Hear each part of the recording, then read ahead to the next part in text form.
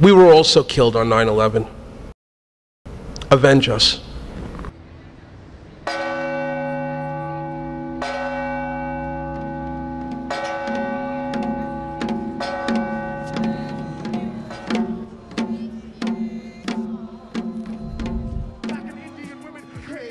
We have to illuminate the nature of the structure of power which oppresses us. It is not only in the specific and documented and orchestrated events such as those of 9/11, which is but, after all, a little continuation of the series of predations that have been visited upon the mass of our people for over 150 years, at least. Every major adventure of the U.S. rulers has proceeded on the basis of such false flag operations and such pretexts. Whenever I'm asked, which is very often, do you think the U.S. government would be so crass and so cruel to carry off an attack against its own people that wound up resulting in the massacre of 3,000 people? I tell them this: well, they told hundreds of thousands of people who live and work in Lower Manhattan the air was safe to breathe. When to this day, it was not. To this day, there's contamination down there. They already tested it. They knew. They knew. These men risked their lives on 9/11, saving people that they didn't even know. They didn't know these people.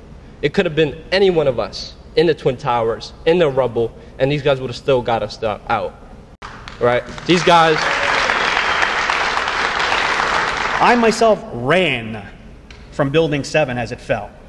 And I heard with my own ears what sounded like a rapid succession of explosions while running.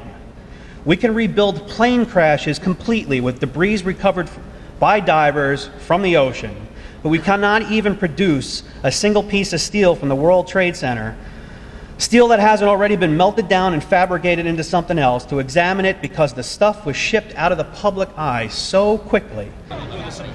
There's one guy that came in front of the whole task force, the whole unit, and he says, "Hey, you need to have a respirator like this, and make sure you have the blue canister." But unfortunately, there's no blue canisters. A gentleman approached me who was an NBC warfare tech. He said, this person is specialized in poisoning the enemy and preventing us from being poisoned. We're watching on the TV, and there was a radio saying the air quality was fine. He approached me on the low and said, "Hey, the air quality is 40 times acceptable levels." On September 11th, 2001, along with hundreds of my fellow troops, I went to Ground Zero.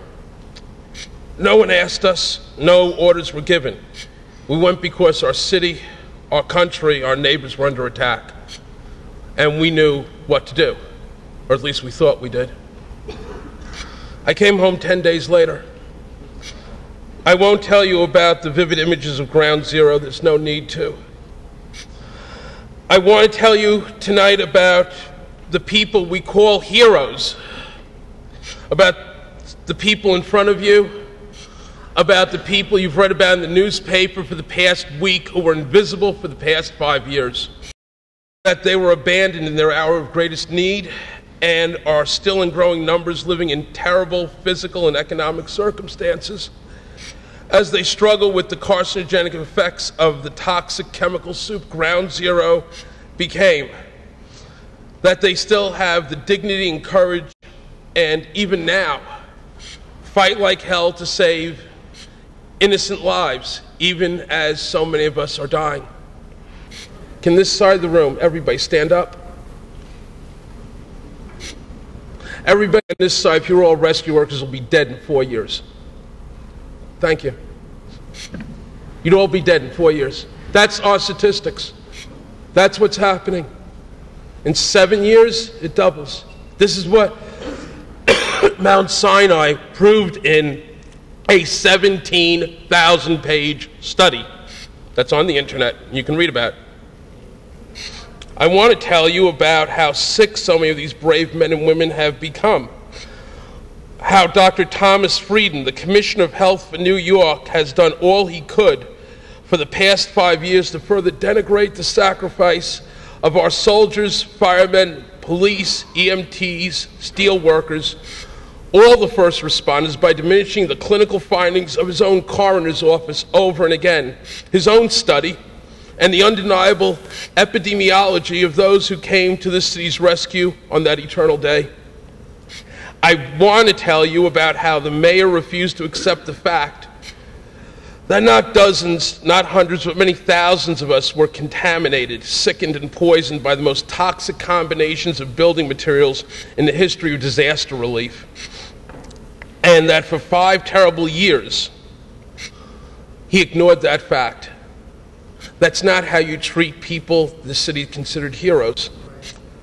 Every time Time magazine dismisses that evidence and instead writes a 2-page article about the psychology of the conspiracy movement, they perpetuate this buildup of people in very, very coordinated efforts trying to take this movement apart. We who are still dying from 9/11, who went into the towers and into that pile, now live with those buildings in our lungs and digestive systems and our blood. And if you allow these scumbags to strip you and this movement of our legitimacy, you condemn first responders to death. Everyone in this administration had motive, intent, and opportunity. Conspiracies are only evidence the courts won't hear. We came to your rescue on 9/11. Now thousands of us and our families need you to come to ours. For myself and far too many of us, research and the effective treatment is going to arrive far too late. I have double metastasizations in both lungs. We're the canaries in the coal mine. Where did all that dust go? We were also killed on 9/11. Avenge us.